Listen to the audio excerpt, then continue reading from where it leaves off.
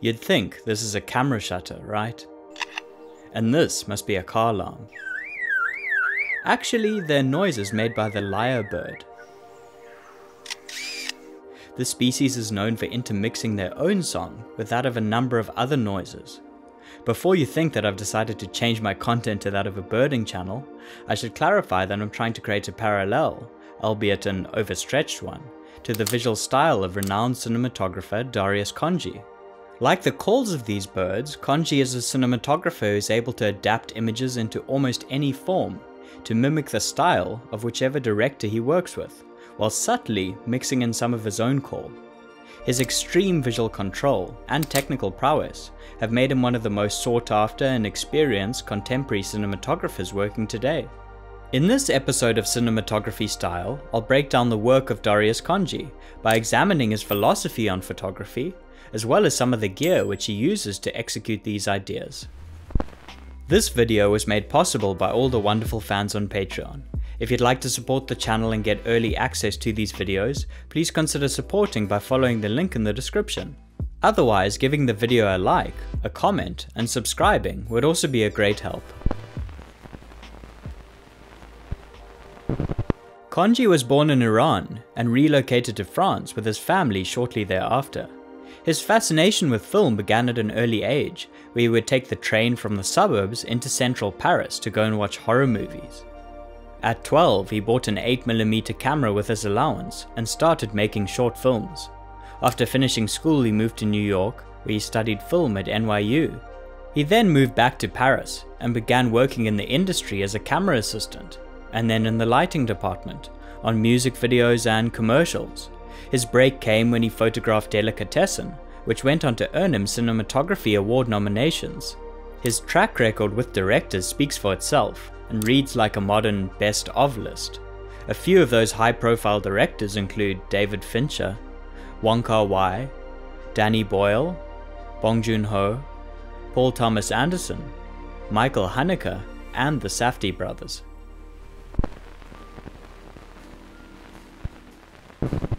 As mentioned, Khondji is known for his ability to translate the director's vision to the screen.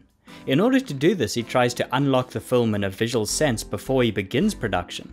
He refers to this moment of clarity and visual inspiration as the Big Bang. Khondji admits that this usually does not come from reading the script, but rather from conversations with the director. When I start a project, the look of the film often remains hidden to me, sort of like an animal hiding in the shadows that's going to come out eventually, that's going to show part of its face or body as it emerges from the shade. That's the look of the film, the mood and soul of the film. The Big Bang can also come from something the director says to me, even if it's only a single word or sentence. On Seven, it came when I talked to David Fincher on the phone about the script, and he said to me, "Darius, it has to be scary." The tone with which Fincher delivered that line to him unlocked the look of the film in his mind. He delivered a dark, underexposed, contrasty negative by underexposing the film stock by 2 full stops, used a bleach bypass process, and lit the frame so that for the interiors the brightness always came from outside. This made the spaces feel grim and dark. Khondji pushed this look so far that they were even forced to reshoot one scene because they couldn't see Morgan Freeman's face at all. Although he has regularly collaborated with some directors, he is known for being a DP who is open to working with an array of talented filmmakers across a range of stories and genres. For example, when working with Wong Kar-wai, he used some of the visual cues that had been established by his regular DP Christopher Doyle, such as using reflections, shooting through foreground, step printing, and amping up the saturated neon lighting. When working with the Safdie brothers, he embraced the style that they had already formed with their prior cinematographer Sean Price Williams, such as using verite handheld work, shooting on long lenses, and using RGB lighting, with a 35mm 500 tungsten film stock. Despite his flexibility to mimic certain stylistic traits which directors have established in their prior work, he isn't a copycat, and always injects touches of his own style, such as creating a dark negative with controlled cinematic dolly moves. Part of this ability to accurately deliver the director's vision comes from his preference for maintaining a consistent visual look throughout production, whatever that look may be.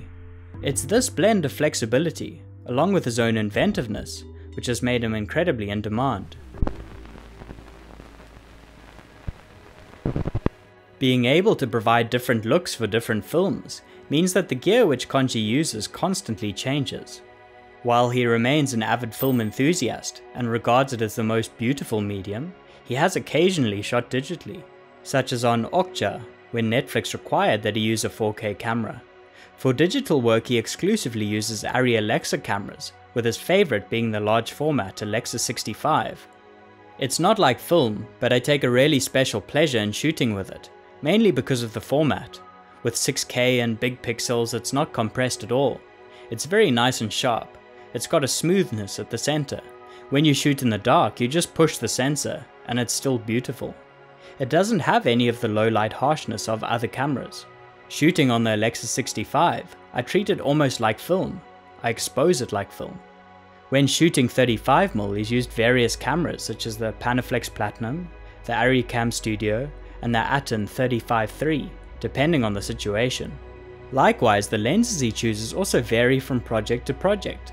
Some of these include the Cooke S4s, Panavision Primos, Zeiss Master Primes, Panavision C-Series Anamorphics, and the Panavision Primo 70 series for large format. He usually opts for primes over zooms, and utilizes a range of different focal lengths. However, for uncut gems he had to deviate from his own preferences in order to create the Safdie brothers' trademark style, which included telling large portions of the movie using voyeuristic close-ups. The way in which they wanted to shoot uncut gems, with extremely long lenses, tracking shots using long lenses, plus zooms, meant I was out of my comfort zone right from the start. I would never recommend any filmmaker to work like that, but I like being pushed in ways I've not experienced before.